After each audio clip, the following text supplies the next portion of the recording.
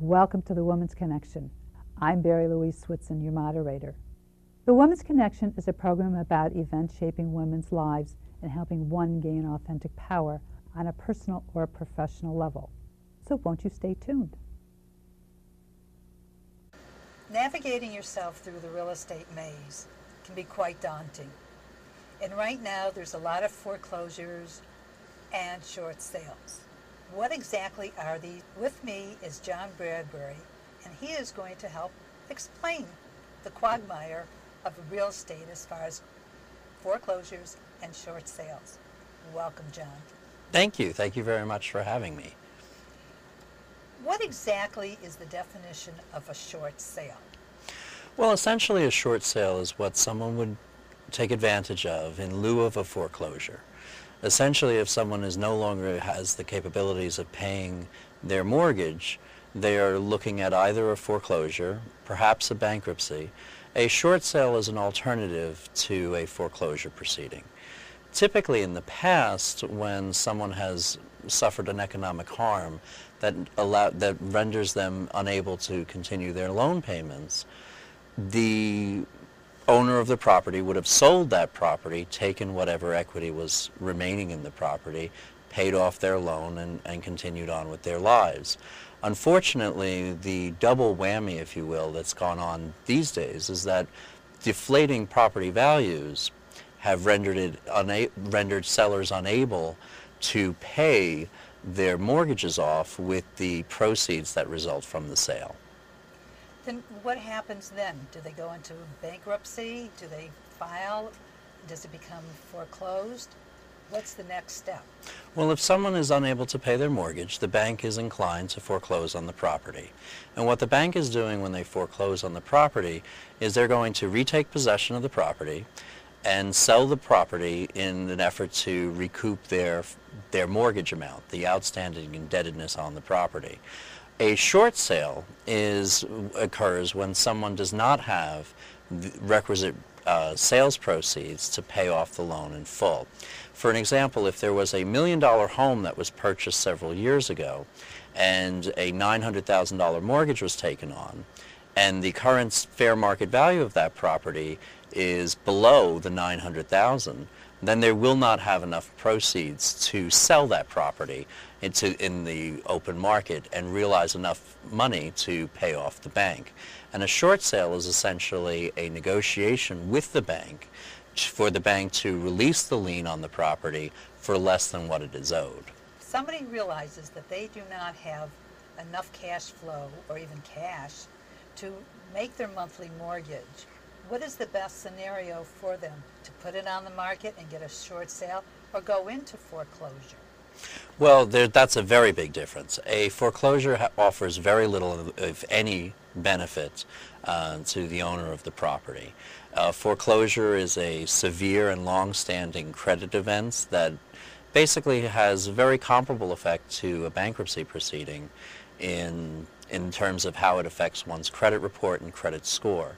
In lieu of a foreclosure, someone can engage a short sale, engage the bank in negotiation, and what the bank will do is they will want to look towards the fair market value of the property, and that's the big difference with respect to a short sale. With a short sale, the bank is looking at it from the perspective of the loss mitigation group, or the workout group of the bank, is not looking at the outstanding indebtedness on the property, but rather what is their offer today as opposed to what they could ultimately realize if they take the property back through foreclosure, and through foreclosure the whole process of 30, 60, 90 days delinquent, having the property brought into a foreclosure can take in excess of a year. And if that's vigorously defended by a foreclosure action is vigorously defended by the owner of the property, that can take well in excess of a year. So the bank has several motivations. Number one, the bank is going to realize the benefit of the sales price at foreclosure. That has nothing to do with the outstanding indebtedness that's on the property. Number two, the fair market value is what's relevant from the bank's decision-making perspective from the loss mitigation group. And it will bear the risk of deflating prices during the time that the foreclosure proceeding takes place. That's one motivation for the bank. The risk of falling prices or prices continuing to fall. That's number one. Number two, the bank has to put aside a loss reserve as soon as that bank or that loan amount becomes non-performing or the loan is non-performing. And that constitutes the principal balance, the accruing interest, the foreclosure expenses for the buyer, the foreclosure expenses, attorney fees, the attorney fees on the sale of the property, the brokerage fees at the sale of the property, and all of those amounts need to be put into a loss reserve, which will stay for the period of the loan. So it's much more than just the outstanding principal balance that has to be set aside for the loss reserve. And those loss reserves that are set aside, those are monies that are essentially put on a shelf. And those monies would otherwise be utilized in the bank issuing more loans and making more money. So that's the second reason why a bank would be interested in pursuing a short sale. The third is probably the most critical. In New York State, all first mortgages are non-recourse. And what that means, in a non-recourse loan, the bank cannot go after the borrower after the foreclosure. So if we use the example from earlier, where a property was purchased that cost $1 million with a $900,000 loan, if there's $700,000 what the bank would realize at foreclosure, the bank does not have the opportunity to go back to the borrower for that shortfall of $200,000. Again, that's only on first mortgages in New York that they're non-recourse, but second loans are. Home equity lines of credits would be provide the bank with recourse. And the fourth motivation for a lender to pursue a short sale would be that there is contemplating now in Congress a change to the bankruptcy provision which would allow bankruptcy judges to cram down or reduce the principal amounts that are owed on mortgages. That cram down amount would not be something that the bank would agree to. It would be something that the bank would be forced to accept through a bankruptcy judge. So there are four reasons that the banks are motivated to encourage short sales. And there are obviously the motivations for the seller are to save and salvage their credit report, and also to have some peace of mind by inserting a go-between between themselves and the lender. How does the foreclosure and a bankruptcy differ? Well, a bankruptcy procedure is when a creditor seeks to obtain protection from their creditors through the federal government, and the federal government has allowed for some form of bankruptcy way back when the country was founded. People should realize that bankruptcy is nothing to be ashamed of. Bankruptcy is a business decision. If someone is going to spend 5 or 10 years clawing their way out of debt, they should realize that they're probably going to have severe impact on their retirement savings and how they can provide for their retirement, as well as the remainder of their day-to-day lives. If bankruptcy is something that serves a benefit to a creditor, it's not something that should be viewed as an emotional decision. It should really be viewed as a business decision. And it offers protections from credit card debt and to some extent possibly mortgage debt, as well as a variety of different debts. A foreclosure proceeding is limited to just the home and the retaking of the bank by the bank of the property. So that's the difference between a foreclosure and a bankruptcy proceeding. Let's go back to a short sale. Mm-hmm. When should somebody start the process of doing a short sale?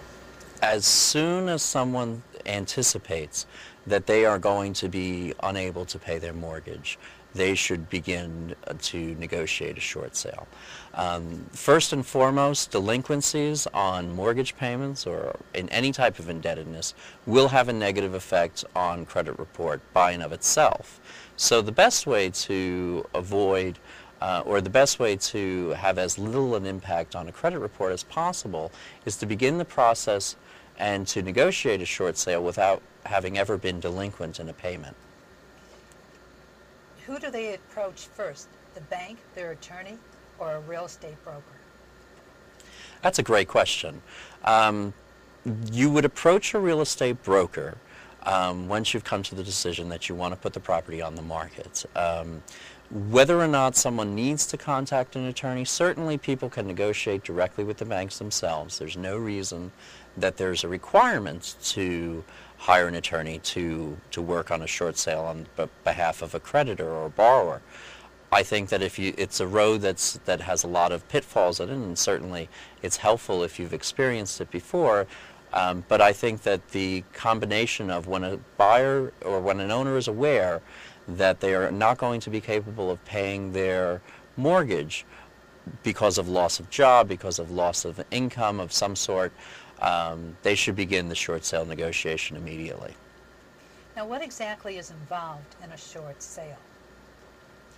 Regrettably, there's talking to workout divisions with major lenders. If there's a first and second mortgage, there would be a negotiation with both the primary and the home equity line of credit lender. Ideally, those would be one and the same, but if they're different, there's a negotiation that takes place with both of them. Those negotiations take months. Regrettably, the workout divisions of major lenders are overwhelmed because of everything that's going on in the economy. Those time frames that used to take 2-3 months have really been expanded to 5 or 6.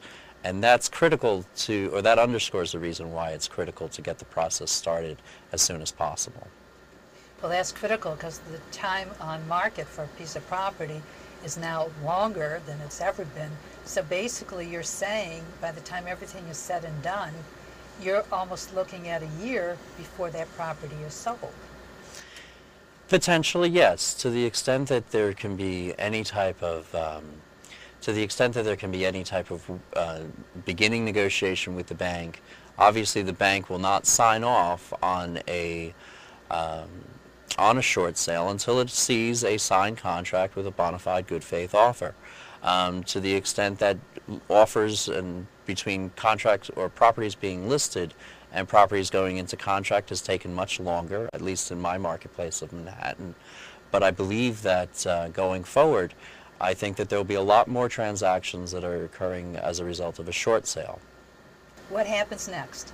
You've got somebody who wants to buy your home. Then what? Does the bank come in and dictate the procedure, or does the FHA dictate the procedure of everything that gets done as far as the settlement or the next step in the process? And this is after a contract has been signed by both parties. Well, that contract that was signed by the buyer and the seller is going to have a number of contingencies within that contract. There's going to be a contingency that the buyer and seller are aware that the contract is subject to the lender's approval. So that's one contingency. The bank basically has the opportunity to quash the deal if it doesn't like what it will ultimately yield from the short sale proceeds. Now, the second contingency in the contract of sale will be a seller's contingency, whereby the seller, if it's not satisfied with what the lender requires from the seller, they will have the opportunity to cancel the deal, because the seller can always elect to go through the foreclosure process in lieu of facilitating a short sale for basically the bank's benefit. The seller is not going to realize any proceeds from the sale, so it's really doing its best job to save its credit rating or its credit report and credit score by offering a great service to the bank, which is to avoid the risk and the expense of a foreclosure.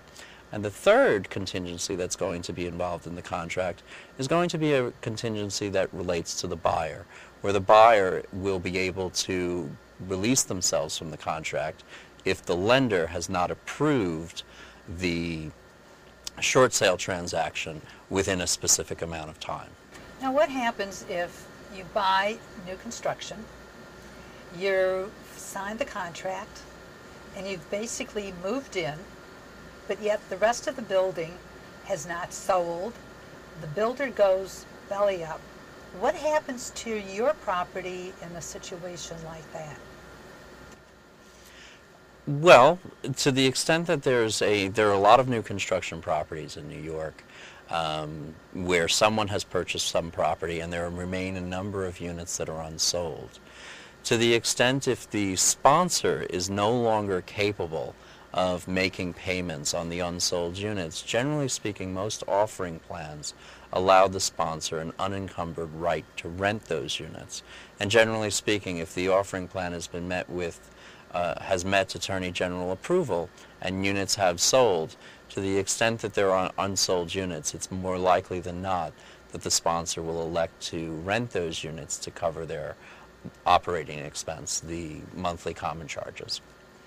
So you go back to what is the worth of your apartment. It seems like immediately it has gone down, and it's like, what do you do next? Do you ride out the wave to see if the rest of the building's going to go, or if it's rental, or what are people doing? Well, generally speaking, people are not electing, well, banks certainly are not electing to settle their loans for less than what they're owed in the event that a property has diminished in value. The only reason why a bank would settle for less than what it's owed is if they have no likelihood of continued mortgage payments.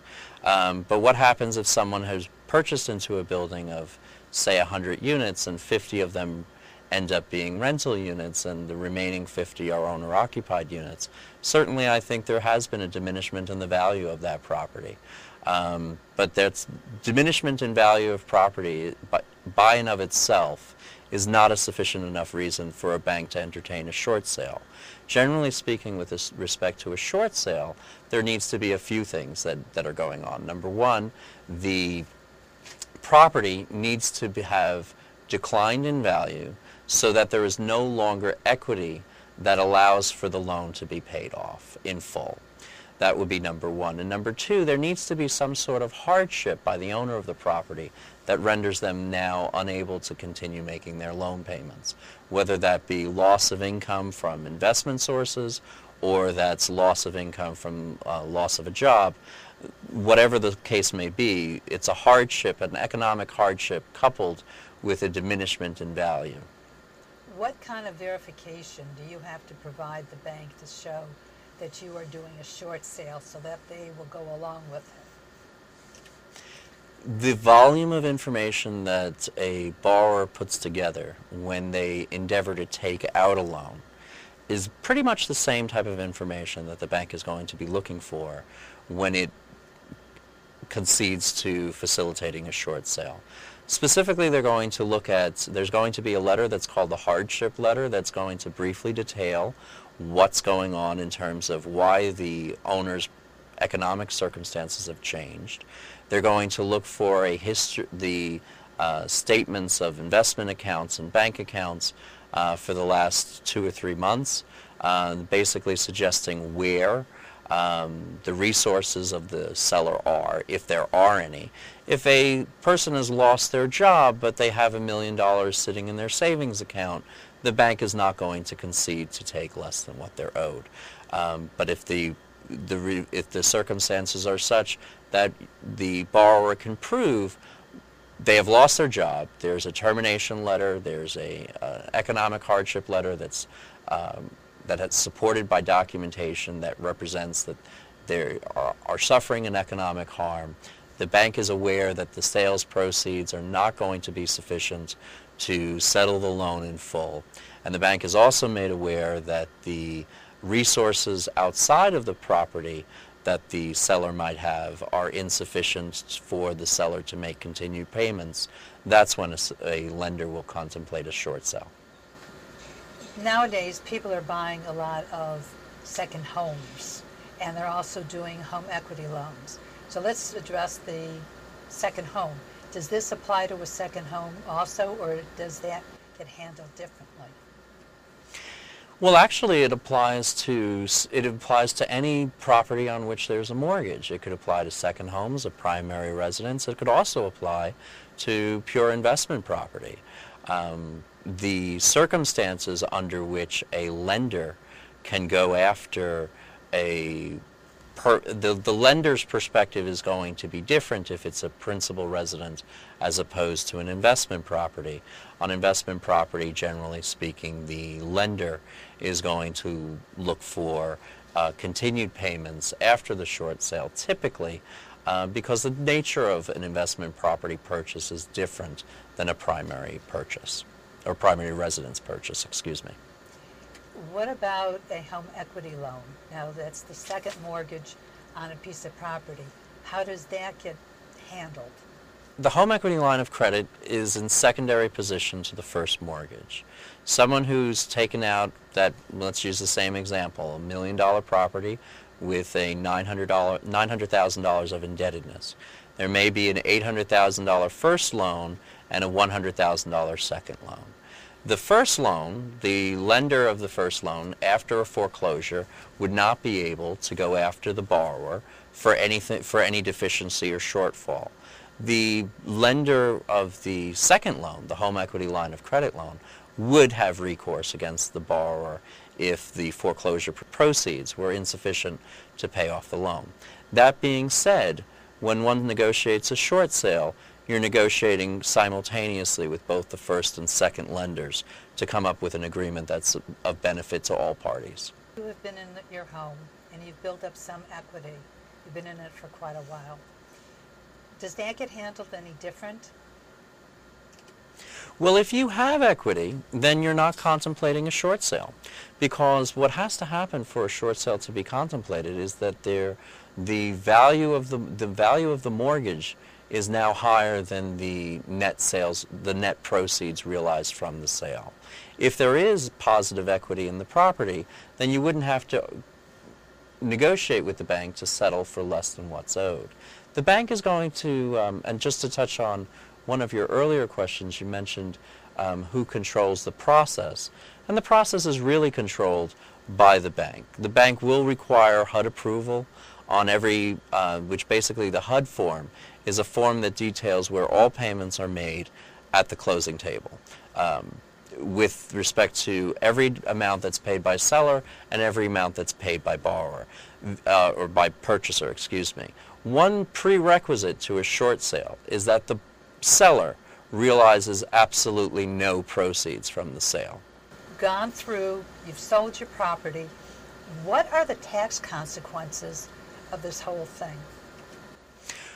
Well, thankfully, the Mortgage Debt Relief Act of 2007 basically provided that in the event that someone has been forgiven some debt, the way that the IRS interpreted that is that it was income.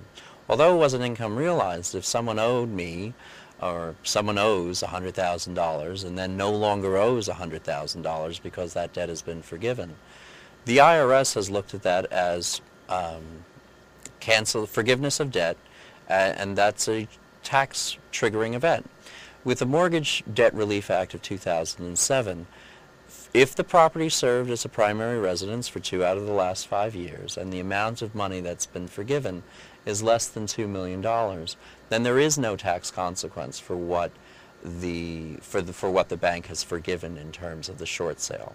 So if, using that example noted earlier, where a $1 million property had a $900,000 mortgage, the fair market value is $700,000 currently, for the bank to forgive that loan and settle for $700,000, there would be a $200,000 debt that had been forgiven, which would serve as income. But that's been changed with the Mortgage Debt Relief Act of 2007, and there would be no taxes owed. That's a very big incentive for people to pursue a short sale in lieu of a foreclosure. A foreclosure is it's as comparable to it's as deleterious to a credit report as a bankruptcy would be. Let's say you do a short sale. Your life turns around in a couple of years. How does that affect you getting a mortgage the next time around? Well, I would be absolutely dishonest if I suggested that a short sale is not a blemish on a credit report. It is a blemish. Essentially, a short sale is typically reported as a debt that's been paid but settled for less than the outstanding amount. However, it is substantially different than a foreclosure, which is comparable to a bankruptcy, because what a short sale is essentially doing is it's acknowledging that the seller who has no motivation really, because they're realizing zero proceeds from the sale. Their motivation is principally to salvage their credit report and credit score. And there was a quote from the CEO of the Fair Isaacs Corporation, who was interviewed recently on CNN, and his comment was that short sales, as FICO scores progress, short sales will be reflected differently, and not as negatively impacting one's credit report. How long will that last on your credit report? Because a bankruptcy lasts for 7 years. That's correct, and a foreclosure lasts a similar term. How long will a short sale be reflected on a credit report? I am not aware of the answer to that question. However, I do know that there has been an acknowledgement by the Fair Isaacs Corporation, which are the people who put together the FICO score, that short sales will be deemed to be less than a foreclosure. One should make note that probably the best thing that someone can do with regard to if they anticipate that they're not going to be able to make their loan payments is to begin the negotiations as early as possible, because separate and apart from a foreclosure or a short sale, payments that are not made or payments that are made late will by themselves have a negative impact on a credit score. The best way to proceed is to never have a late payment. John, thank you for joining us today. It has been great learning all about foreclosures, short sales. I have learned quite a bit, and I'm a real estate broker. I hope you've also learned something, and if you have any questions for John or myself, don't hesitate to write us here at The Woman's Connection. Bye now.